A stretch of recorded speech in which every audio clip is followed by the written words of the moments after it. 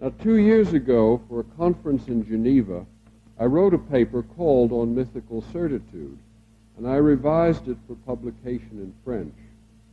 And last summer, Ed Casey sat with me, giving it a very careful going over, and I began a revision for this conference.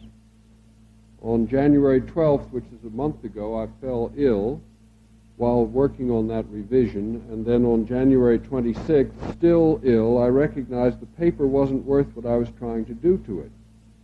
It was not good because it neither had importance in Whitehead sense, have a care, here is something that matters, nor did it seize the opportunity of speaking with colleagues whose concern is metaphysics. So I put that paper aside in favor of bringing to voice matters I feel more urgent and more directly related to you. Now, this act of not following through with a declared intention, that is, breaking the contract implied by a title, is unusual enough in my habits and serious enough in possible disappointment of the audience that this act needs some defense. But how? On what principles did I decide this change of course? Moral? Aesthetic?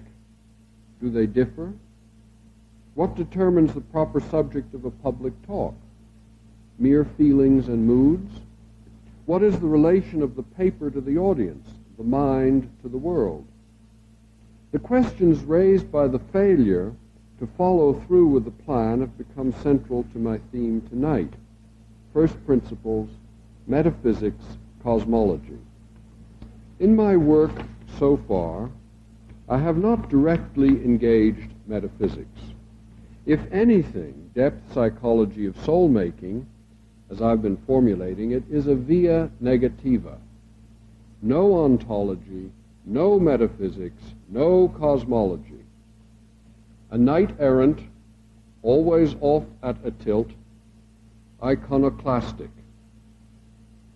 The insistence has been on the veil of soul-making, staying in the valley of the shadow, turning even at times against my own tradition, Jung, for his ascensionist prospects, his pronouncements from the mountaintops about the meaning of life, the generalized theories of typology, the self, mandalas, synchronicity. I have tried to follow Jung, the psychologist of soul, and not the metaphysician of the spirit. And, for all its puer impetus and anima aroma, my work has been stringently dedicated to lowland tactics, to the discipline of image, of phenomena, of pathologizings in the mode of critical skepticism. Something further is needed, and I've known this for some time.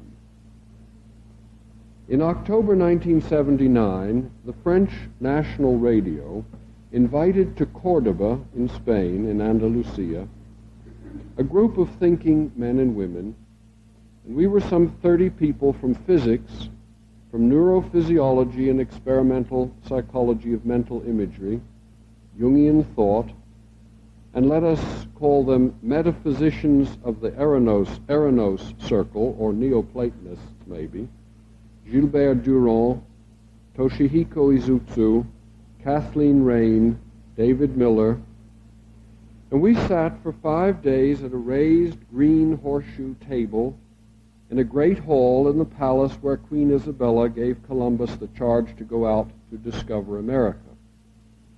And during those days, the spirit of Henry Corbin was very much present. Why, I wondered? Jung's eminence was less significant. Jung seemed to have been absorbed by the prevalent worldview through his concern with science, the paradoxes of rational thought, union of opposites, matter and spirit conundrums, synchronicity, the psychoid. Corbin, however, stood apart from the age, or reflected it from another place, as a metaphysician who wanted to briser l'histoire, break through history into theophany, the revelation of the gods. and thereby a restoration of the world to the temple of the imaginal. Corbin's was not a movement from the material world in which we are, eastward to the Orient for reorientation, or upward to a spirit that is nonetheless based in brain or biology or the physicist's matter, like Pribram or Capra. Corbin starts where Neoplatonism must start, in the blue, in the imaginal, or mundus imaginalis, viewing the dismay of the world from there, not physics first, metaphysics. When in Cordoba, the physicist and metaphysician David Bohm admitted frankly and sadly that physics had released the world into its perishing, and that physicists had neither learning nor ability to think the world out of its peril, and that this job was not the job of the physicist anyway, we saw that our plight was way beyond the discipline and the men who had advanced this plight.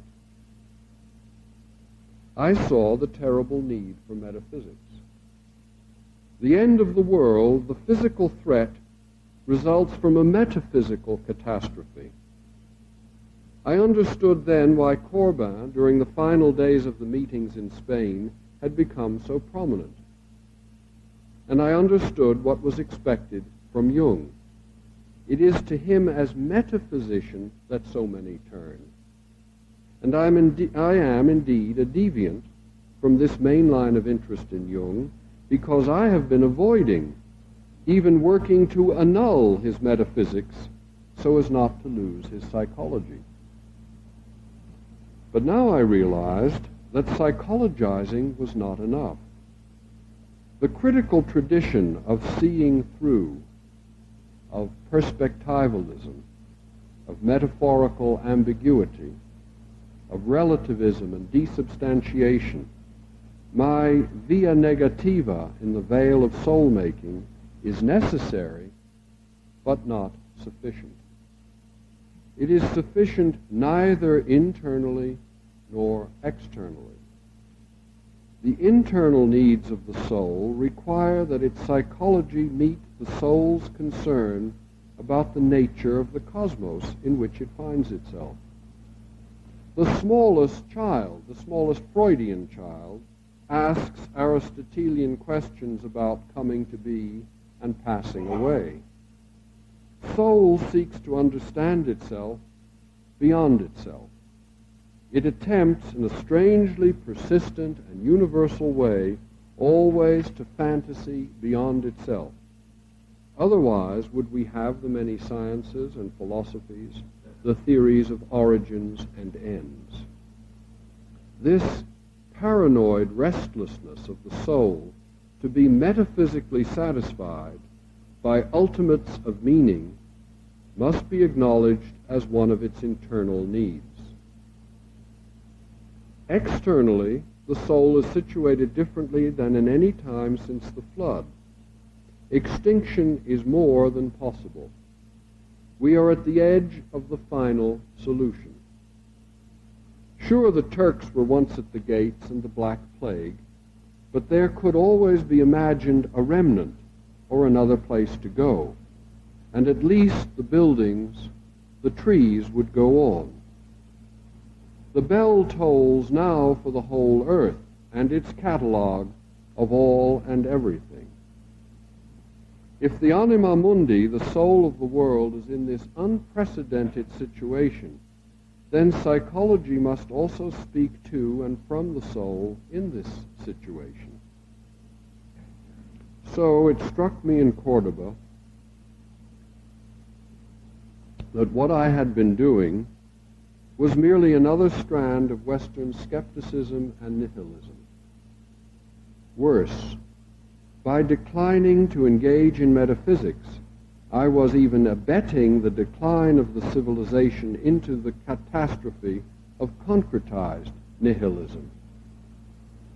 My via negativa, though different in content, because of its call of soul-making, the vivification of imagination, the restoration of the gods, still retained as method the critical, skeptical analysis such as we find in bare existentialism, linguistic philosophy, operationalism, and deconstruction theory. Was I really so different from those I opposed? One thing we held in common: the failure to grapple constructively, positively with metaphysics. So I could no longer blame our plight on natural science, on old Descartes and Hume, even on Christianity's apocalyptic and world-disdaining theology, Mary over Martha, the unconcerned lilies of the field, the earth's garden as a place of agony. The blame was mine, too, even if I seemed to have escaped into soul country, issuing ennobling calls for enlistment in the ranks of soul makers, because patriotism, even of soul country, is still the last refuge of a scoundrel. But how face metaphysics with a friendly countenance?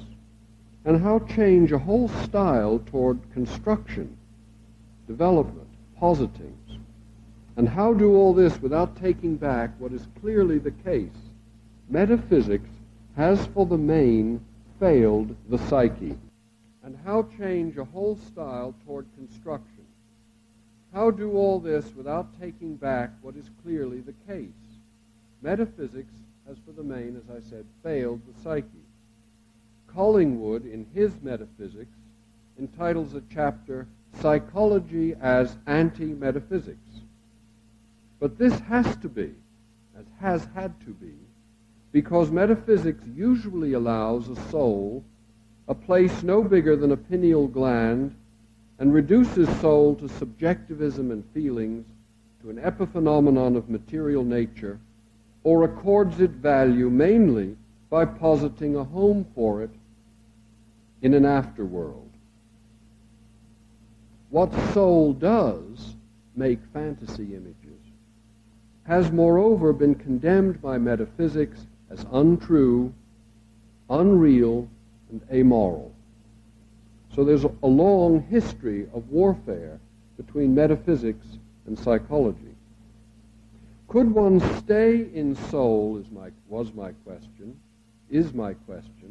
and yet take seriously the soul's need to go beyond itself? You see, I had been literalizing the need to stick with soul by staying stuck in soul. Or, in other words, how fulfill Jung's suggestive phrase, esse in anima, that is, to be in soul, or being in soul. How fulfill that phrase with a psychological metaphysics? Well, in the years since 1979, I've been setting down jottings in a folder labeled Cosmology. And that word will occupy us in a moment. Because these jottings are sketchy and schematic, is it legitimate to say I have been engaged in metaphysics? Because when we think of metaphysics, you know, what comes to mind are the great synthesizers, like Aristotle, or St. Thomas Aquinas' huge edifice, Leibniz, Hegel, Ouspensky, Teilhard de Chardin, reaching from paleontology to the spheres and aeons, the all-encompassing vision in synthetic construction. But maybe these can be distinguished, the metaphysical vision and the metaphysical synthesis. Coleridge, for instance, succeeded at the vision, but failed to hold it in coherence. Locke certainly was coherent, and the anti-metaphysical metaphysics that he published certainly gave the mind foundations for politics, psychology, scientific reason, and philosophy. But was it a metaphysical vision? Nor is coherence itself the key criterion. A metaphysics doesn't have to unfold deductively a la Spinoza, but can be eclectic, that is, selective, pragmatic, heuristic, perhaps even the work of a bricoleur. Whitehead has been accused by Pepper of just this eclecticism. So the fusion of logic with metaphysics is a bias we don't need to share. The metaphysical basis of our Western mind, after all, is as much in the sayings of Jesus and the fragments of Heraclitus as in the antinomies of Kant and the logic of Mill. So you see there's a distinction. This helped me, this encouraged me, this distinction between metaphysical vision and metaphysical synthesis. For my access to mind is sporadic, fragmentary, polemic, and certainly not all-encompassing. Mars guides me more than Saturn, and Hermes more than Athene. And I feel claustrophobic when submitting to generalizations and laws, and I call out paranoid when required to enter any system. The distinction encouraged me furthermore to note more carefully the style which mind takes in psychological hands. Here I found a third way of doing metaphysics, besides vision, besides synthesis, which is metaphysical praxis. And I think this is the psychological mode. Now, theories of depth psychology, you see, the metapsychology as they call it, has been born side by side with practice. A psychological metaphysics will continue to be tied to its twin, practical therapia. We are less metaphysicians in a visionary sense or synthetic sense than we are practicing metaphysicians in therapy. We dare not think a thought without noticing its effects on the twin of practice.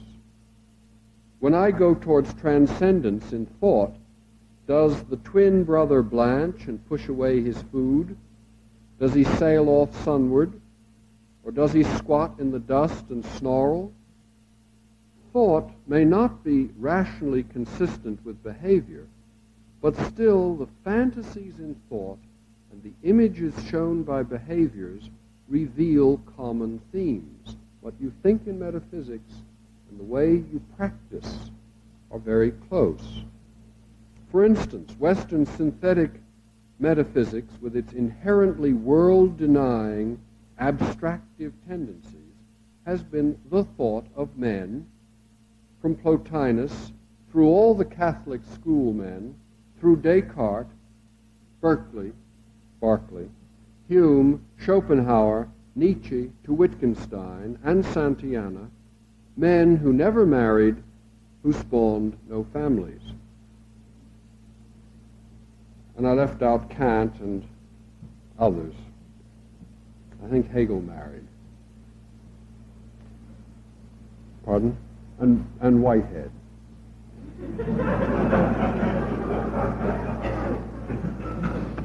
Just here, my critique of Jungian metaphysics has taken its aim.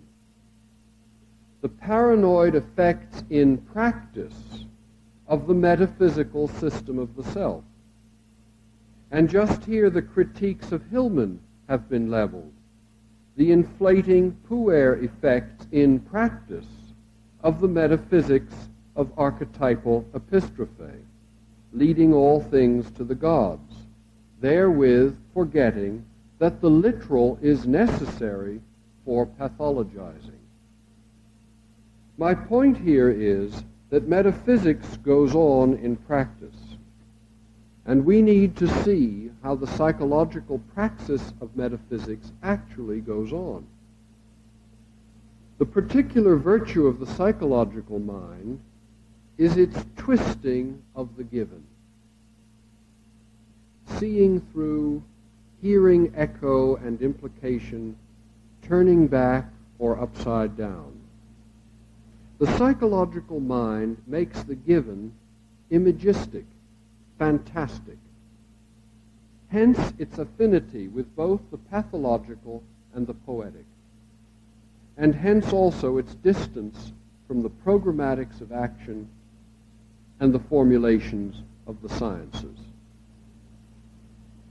Our difference with the sciences is not that we're more faithfully phenomenological and do not abstract into more inclusive generalizations.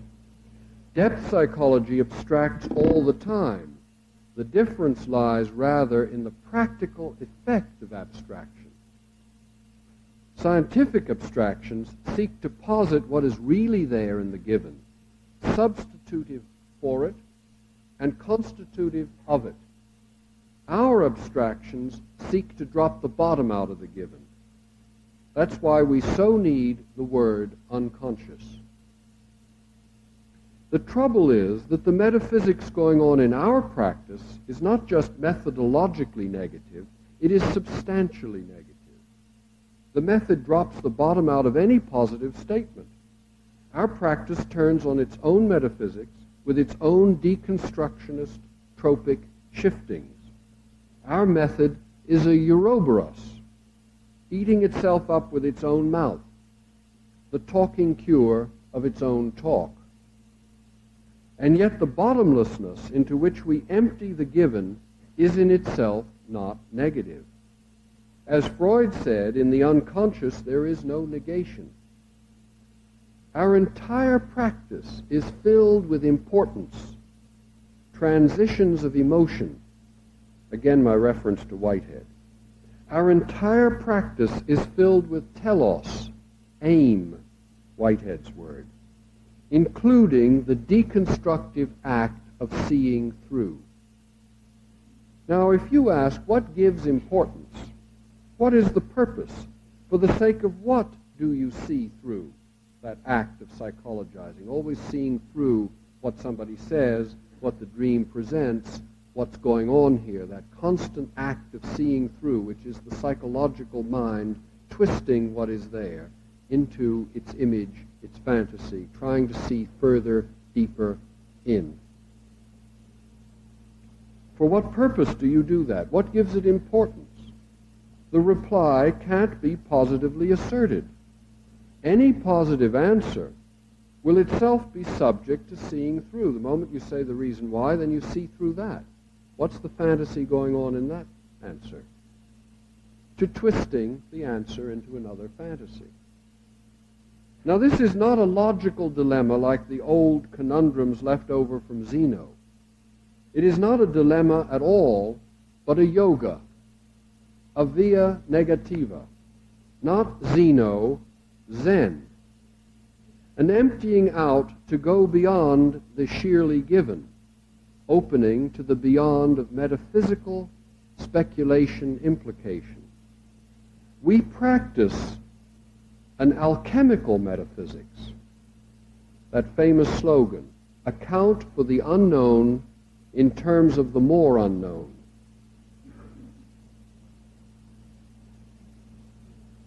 That's why we need the term unconscious. That's how we account for conscious events in terms of the more unknown, the unconscious. Notice here that this further unknown beyond is a more. At the same time, emptying is going on, so is filling.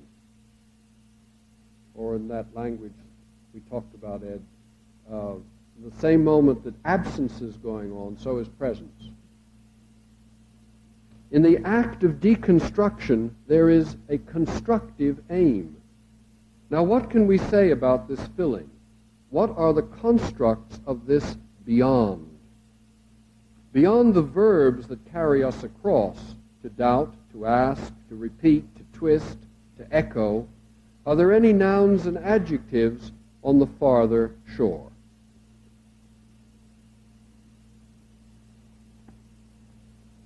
Well, the jottings in my folder Cosmology may be relevant.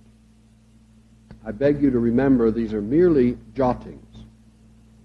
The word cosmology refers both to the astronomical order of the heavenly bodies, and it also has a metaphysical meaning, according to Whitehead's Process and Reality, whose subtitle is An Essay in Cosmology, a scheme of general ideas in which every element of our experience can be interpreted. Two meanings. Cosmology as the heavenly bodies, cosmology as a metaphysics by means of which every element of experience can be interpreted. Now, why not keep together the two meanings, astronomical and metaphysical? Let's say that the astronomical bodies, the planets, offer metaphysical bodies, the gods, by means of whom every element of experience can be interpreted. What is beyond in both meanings are the heavenly bodies. Here are some nouns and adjectives, some processes and realities. The planetary persons fill the void of the beyond with the myths of their bodies and the bodies of their myths. And this cosmology is a psychological field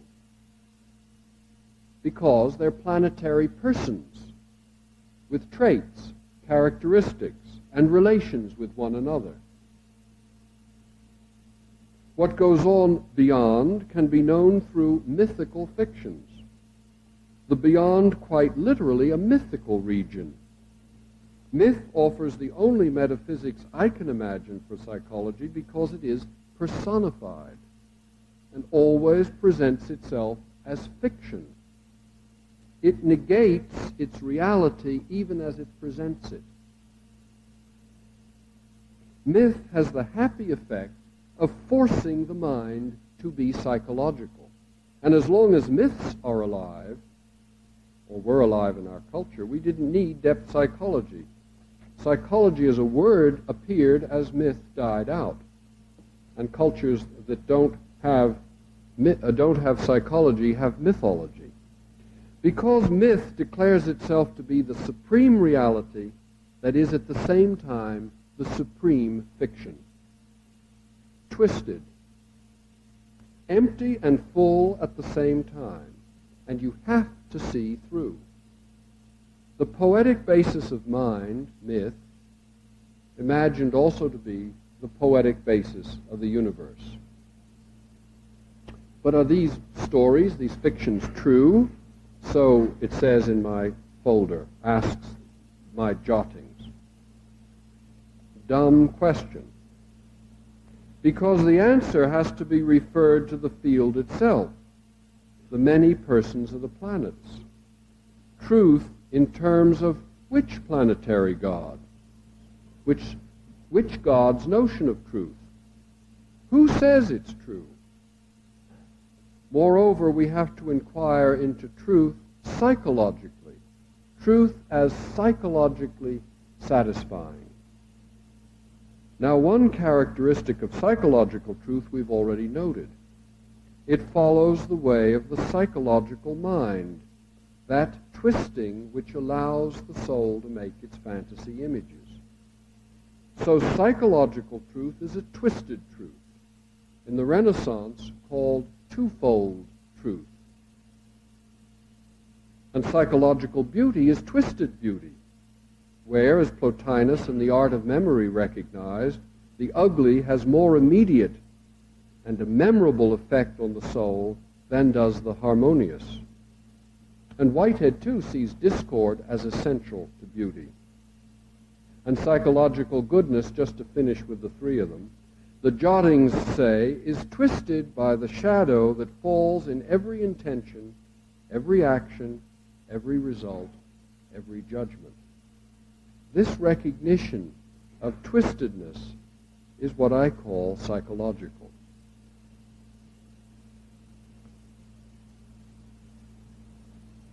Now, just here I can imagine someone arguing, you can't start with the twisted. It requires something straight, literal, defined, for it to be later twisted. The twisted can't be the first step. Let's assert before we deform, or let's posit and then negate. like Hegel. The twisted can't be the a priori. Now, this argument views the twisted only from the straight, from oppositional thinking. Actually, twistedness comes in many sizes and shapes: curves, braids, folds, labyrinths, mazes, kinks, knots, webs, waves, polyphonies. And when one views all these marvels of the twisted, the straight suddenly seems a rather narrow and naive line to hold to. I use these examples about truth and twistedness to show how difficult it is to set up a psychological metaphysics because of the ingrained prejudices against its methods, its habitual axioms, its language. And we'll have to come back to language. Anyway, a psychological cosmology will inevitably twist cosmology itself. Reading the ancient cosmologies not merely as straight historical predecessors, but also for their psychological fantasies. For instance, each of the pre-Socratic four elements of which the world is constituted would become an elemental pathe. Pathe, root of the word pathos, pathology, pathologizing, being affected, suffering, being moved. Four ways that imagination affects the soul, such as described by Gaston Bachelard. And Bachelard himself would be an Aristotle for us, giving psychology, or giving our metaphysics, or giving the concrete, sensuous imagination its elemental categories. Another ancient cosmology, one of the most important ones in our whole tradition, the geometric shapes of the elements in Plato's Timaeus, could be read to mean not that the ground of experience is mathematical or follows deductively logical laws, which is the way it's always being taken, but that the ground of experience is shaped. The pathe, the sufferings of the elements, the elemental pathologizing that is the ground of the psyche, has definite limits. The soul does have its limits, contra Heraclitus, the limiting shapes of its images. The indefinite, the infinite, the chaos can therefore be taken not literally so, but themselves become imaginative shapes. Metaphysics, for all our attempt at a via negativa, it seems, cannot be other than positively formed. It seems impossible to assert an absence of form. Even the Titans are Titans. The formal cause again achieves priority. Moreover, and still in the Timaeus, Plato's great cosmology, after earth and water and air and fire, there's a fifth geometric shape, which Plato says the demiurgos, or God, used for the shape of the whole.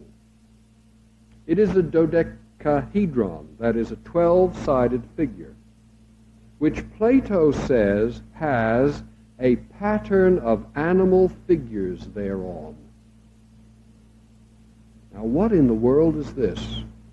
Here is the whole, the ultimate fifth quintessentia, the overall and everything, and it has a pattern of animal figures thereon. A very physical sort of metaphysics here.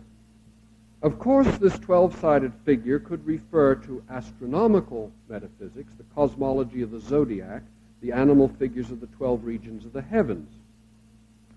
Even so, it could also be imagining the world soul, the anima mundi, as a configuration of animals. Now remember Plato's Republic 9, where he presents the symbolic image of the soul. There's a dialogue going on, yes, no, oh yes, Socrates, so on. And then he says, takes from myths an image of the soul, called a symbolic image of the soul, as a manifold and many-headed beast, with a ring of heads, tame and wild. Now here is a cosmology which configurates the farthest, most comprehensive beyond in animal patterns, animal faces, the soul a multifaceted beast, anima mundi as animal mundi. Here in this twist of Plato, we are close to the ancient Egyptian idea of animals as themselves gods, and to the idea, shared by circumpolar people and still alive in shamanism, that the animals are divinities, from whom, in direct relation, religion arises in human minds. So maybe I'm even delivering upon my original title, On Mythical Certitude, A Psychology of Animal Faith, for we are returning to the earlier question about metaphysics. How envision an animated cosmology, a metaphysics that sustains a living world in face of its extinction? Now my jottings jumped to Whitehead. The movements of these animal figures affect the soul as transitions of emotion, Whitehead's language. And these transitions of emotion take rise in the many-headed beast, tame and wild. By means of emotions we know where, when, and how the animal patterns reveal themselves as feelings of importance or interest in Whitehead's terms, showing us that nature is alive, as Whitehead says, and preventing the universe from abstracting itself into mere matters of fact. Moreover, the soul itself is a society of animals, says Whitehead in an amazing passage. Each animal body is a living society, and this personal society composed of occasional act of changing the title of my paper tonight. What gives importance to this paper and not to the other one? And I've answered that by deriving importance from the animal shape of the soul. I'm suggesting, too, that emotions are, as William Blake said, divine influxes, not sheerly subjective moods. If respected in this way and cared for as divinities, as living animals, tame and wild, they can maintain the cosmos as living. Recollection of and care for the animals is the metaphysical praxis that goes hand in hand with the cosmology.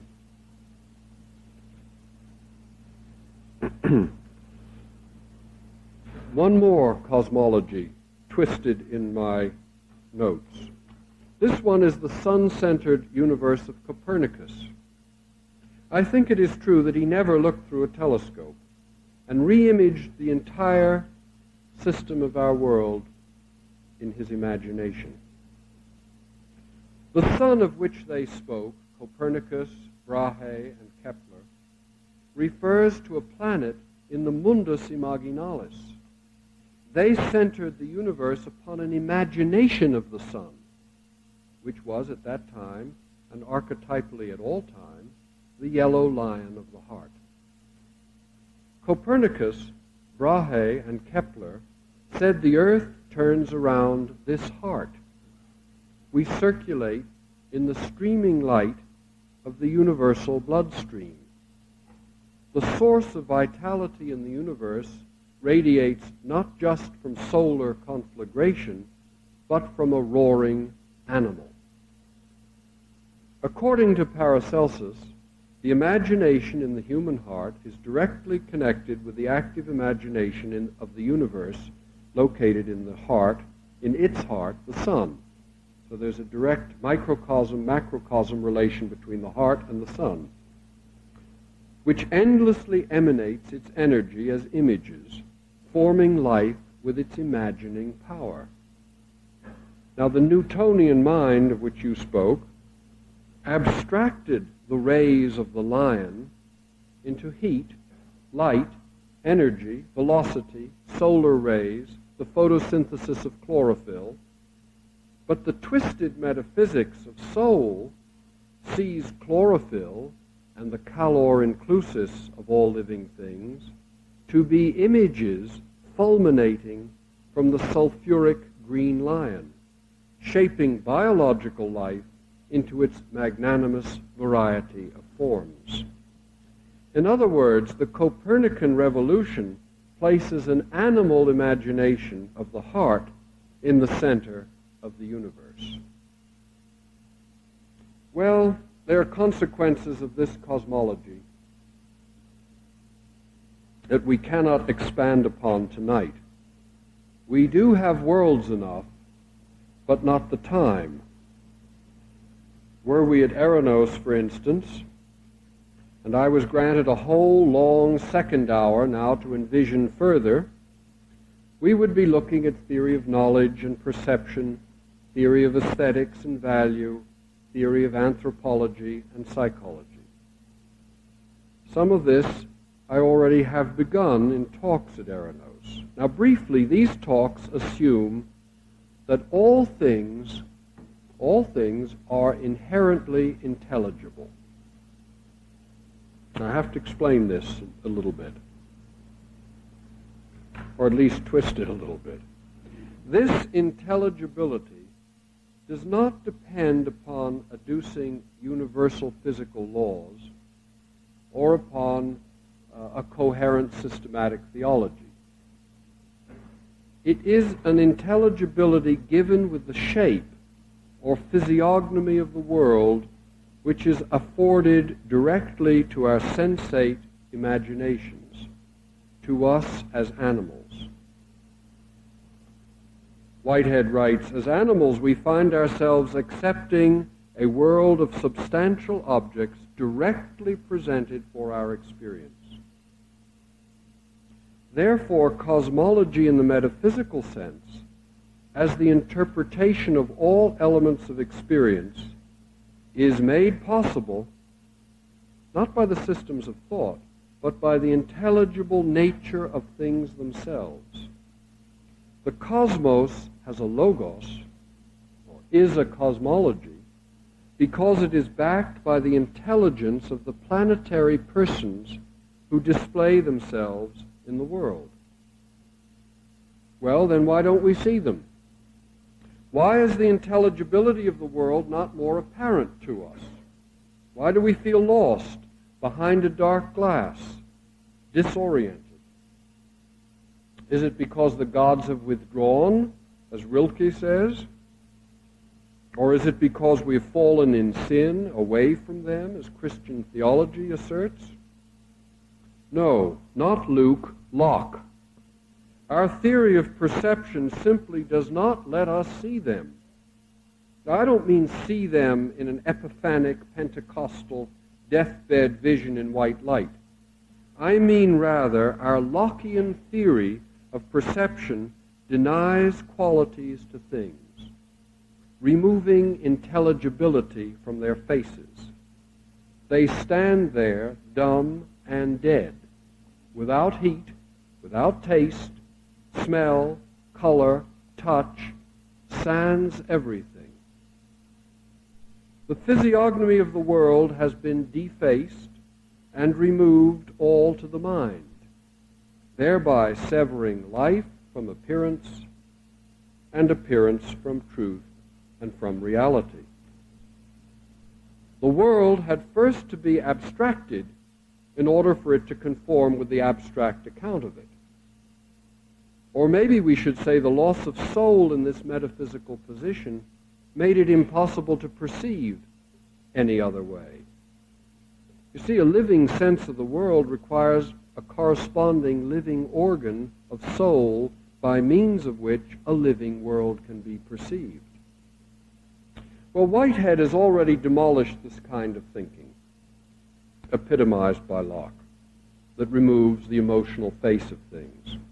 And I wish Whitehead were still around, in a more practical sense, to take down structuralism and deconstruction, which follows it, since they continue this indifference to the actual occasions of the phenomenal world.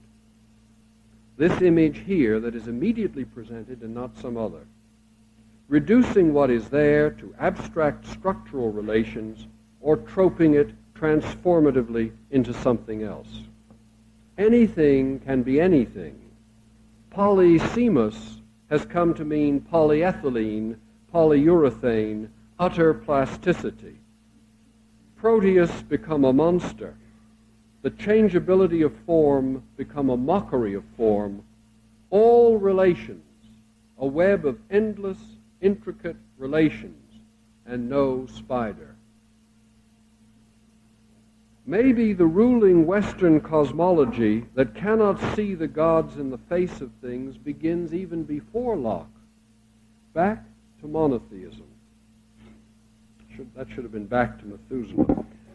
To the God who never showed his face except to Moses, who then replaced the divine face with divine law, with abstract commandment, ethics for aesthetics. But there is another way of reading that monotheism. Henry Corbin reads the Quranic passage, "Everything shall perish except his," God's face. Corbin reads that passage, "Everything shall perish except his face," to mean everything except the face of that thing.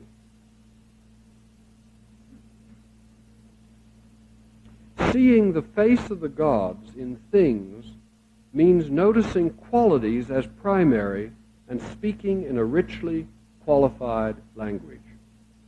Adjectives before nouns.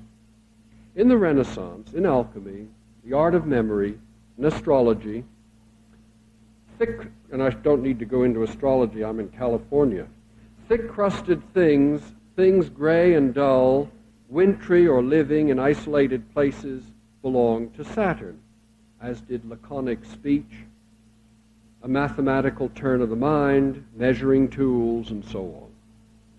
All things, styles of mind, diseases, foods, geographies, animals, find location according to their qualities.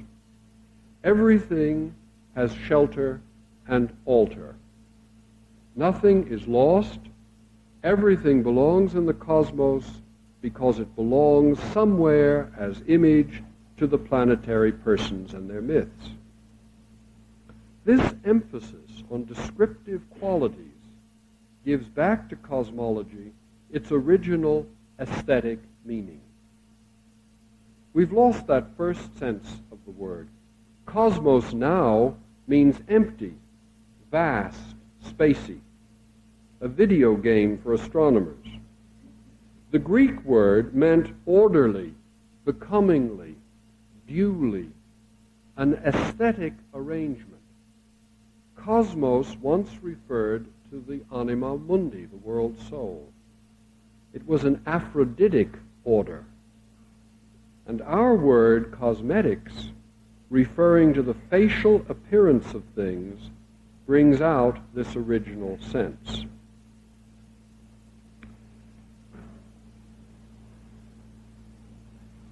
I'm hurrying now, time's winged chariot, but you can find some of this spelled out in the spring 1982 article which was distributed for these meetings. The point here is, this cosmology requires an aesthetic notion of human being. Jung's essay in anima, that is, being in soul, is a psychology and an anthropology.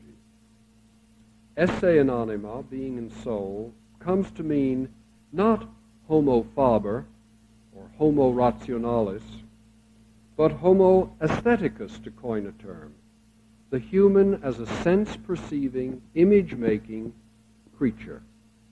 We are sensate creatures, animals in an ecological field that affords imagistic intelligibility. Whitehead might call this nature alive. the cosmos displaying its self-enjoyment. The revolutionary theory of perception, developed by J.J. Gibson and his Cornell School of Direct Realism, advances in cogent argument and experimental analysis this aesthetic animal view of perception. Now, one further step. Homo aestheticus is also Homo cordis or cordialis, man of the heart, heart man. The psychology entailed by this anthropology shifts the seat of consciousness from head to heart as the organ of the sensus communis and of the perception of images. Cosmology cannot become really psychological, that is, given as aesthetic images to the sensate imagination and twisted by that imagination, unless the heart awakens as an imagining, sensing organ, no longer merely the organ of subjective feelings. Then importance can refer to images moving in the world soul, and not only to my own private piece of these motions. The practice of psychology, or psychotherapy, has this intention, awakening or circumcising the heart. Therewith, the Aristotelian idea of the sensus communis, located around the heart, expands into three concurrent meanings that express the aims of therapy. The common sense as the interpenetration of all sensation and imagination. Every image sensate, every sensation imaged. These are the ideas of the sense, the common sense, as the aims of psychotherapy. The second is the common sense as ordinary plain man reactions to the face of the world. And common sense as communal sense, what Alfred Adler said was the final aim of therapy, Gemeinschaftsgefühl, the development of the common sense.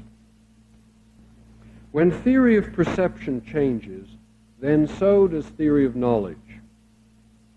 Knowledge of the world and of experience of every sort would now mean knowledge of their relations to the gods. Knowing would mean leading things out, exegesis, leading their intelligibility to their sacred home. Each thing an E.T. calling home. Epistrophe. Knowledge becomes gnosis, as things and experiences, by their being known, make present their heavenly bodies in the anima mundi. Rather than abstracting us from the world, knowing takes us more directly into its soul as aesthetic presentation. The way to see the faces of the gods is to know the world. Thus, practical knowledge, common sense, Lebensphilosophie, cannot be divided from metaphysical knowledge. Knowing serves the soul's life among sense images, dissolving that problem with which we started, metaphysics as anti-psychological. Now, lest you think this path of knowledge is utterly imminent,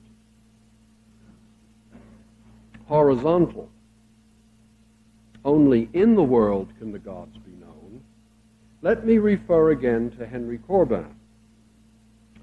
The circumcision of the heart so that it can perceive sub specie imaginalis, or that is, can perceive things as images, is an instruction by the authority neither of philosophical learning nor empirical testing, those two traditions, philosophical learning or empirical testing. No, neither book nor Bacon. Instead, initiation by the angels and daimones, the persons of the imaginal world, who awaken the active imagination and teach the reality of their images apart from the mind that believes it imagines them. We learn their truth as witnesses and bring recitations, Corbin's word, true accounts of what has been seen and heard. After descents and flights out of the world, oneself the subject of an exegesis, being led out by an angel, the psychopompos, then the world becomes transparent and the beyond here. And seeing through becomes not an effort of analysis, subjective strain, have to see through this complex, but appears with vision itself. Encounters with the psychopompos are the way of knowledge. An active imagination is the essential metaphysical discipline necessitated by this cosmology. Say it again. Encounters with the psychopompos, the guide of souls, the imaginary figure, are the way of knowing. An active imagination is the essential metaphysical discipline necessitated by this cosmology. This discipline is now rightly called psychotherapy. Well, in this luxuriously long second hour, I would have been allowed to tell about the kind of language required by a psychological cosmology. Its main quality, generosity. The generous language of imagination. The language of thought does not have to be strict. It has to be fecund, to use the term of Suzanne Langer, Whitehead's pupil. Fecundity must mean more, however, than merely her sense of interesting. Interesting, too, needs to be led out from subjectivity and located in the gods. Interesting suggests a Neoplatonic vision of the gods as fertile, seminal, we've said animal. And what makes the fiction of the gods interesting, and thus fecund, is that they provide self-generative amplitudes, ever-flowing fountains of fantasy in the Neoplatonic vision. And cosmological language responds to them in kind. And Jung's method of amplification, though diverted by a scientific pretension, is at heart an act of ritual, responding to the amplitude of fantasy images with a correspondingly full language. Well, since cosmology satisfies the metaphysical need for a vision of invisible primary assumptions and is formed in language, cosmology, as I said, cannot help but be mythical. Its language must recognize this mythicality, regardless of the very demythologizing purpose of its metaphysical intention.